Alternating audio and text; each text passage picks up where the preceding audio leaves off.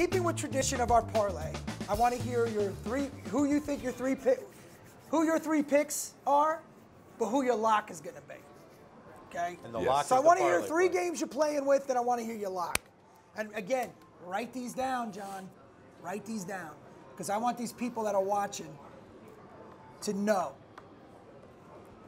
who knows football. All right, since I'm deferring, Alex, you go first. How about that? All right. I actually feel very good about my picks this week. Oh, I'm sure you do. All right, I'm going to start out with the Texans -6.5 at the Jets. That's a good pick. I like. Listen, they lost a close divisional game last week.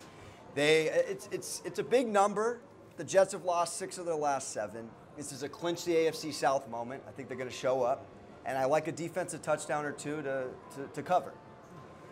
Second pick. So you're going to rely on something that's very difficult to happen. Very difficult to happen. I just think it's a tenacious defense, and Jets went against the Bills last week. One of those AFC, you know how those games shake out. All right, next, I'm going with. I feel great about this. Well, I'm sure you do. No, I'm telling you, I'm putting my own shekels on this. Okay. I'm going Green Bay +6 at Chicago. Oh, wow. All right, listen to this. They've won 5 straight games. Okay. At Chicago. They have not lost since 2010. See, I barely had my license back. I think you're playing the odds then. I think to go 6-0. That's fine. Is listen even more to these numbers. difficult. Listen, I'm an oldest of 3 brothers. I truly think Aaron Rodgers' little brother in the division is the Bears. In fact, I don't think he calls them the Bears. I think he calls them the Cubs. I think he calls them the Cubs. He's 16-4 against the Bears, Bret. But the Bears are playing.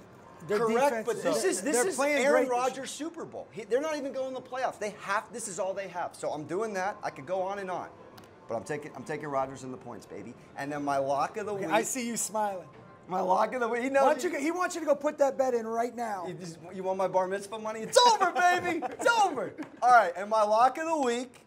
I'm going Andy up all night to get lucky. Colts have won 6 of their last 7. Colts -3. Who does that? Book it. +3. Okay. No, Colts Oh, are -3. Colts That's are right. -3. Right. Didn't you make that line? Yeah, I did. All right. Yeah, I like it. Since I'm 3-0, let's go Jevon. Let me hear your picks Oh, this man. week. I'm gonna eat my line. I'm liking the Green Bay Chicago -6. I mean, Chicago won 6 out of the last 7 games, including beating the Rams. I don't do Sunday night. Yeah, they show up in prime time. Well, we're just gonna have to see about that. Oh, let's go. Let's We're put a gonna have side. to see I'll about talk to you that. after. We'll get a little side back on. I like the Bears in that one right there. all right. And my second one, I'm going with Brady over Big Ben. New England won 5 straight against Pittsburgh. And then I do not see them Pittsburgh winning without having Connor in the lineup this week. I agree with that So I definitely think that's going to happen right there. And my lock is going to be Drew Brees over Carolina. All right, so if I had to do picks, I agree. My lock, the one I would have contributed to the ticket would have been the Saints. And I don't like laying points. Laying points on the road, my son, is a cardinal sin. I know.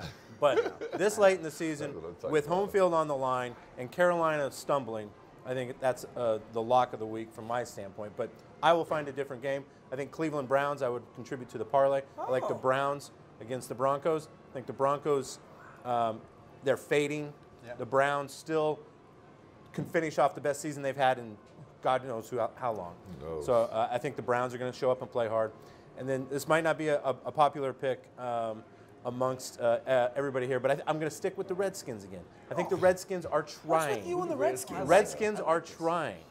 And Jacksonville, every team's trying. I don't know about that. It's a big number, right, Jay? It's a big number. What do you mean they're trying? I will take the points with the Redskins. Okay. I like it. Well, first off, I obviously disagree with you, but I wouldn't. I like the Cowboys in the points, all right, but I wouldn't touch the game. That was definitely not my lock. But I think number 1 defense. Well, number 2. Well, look, the Ravens and Cowboys. It's basically 19 points allowed.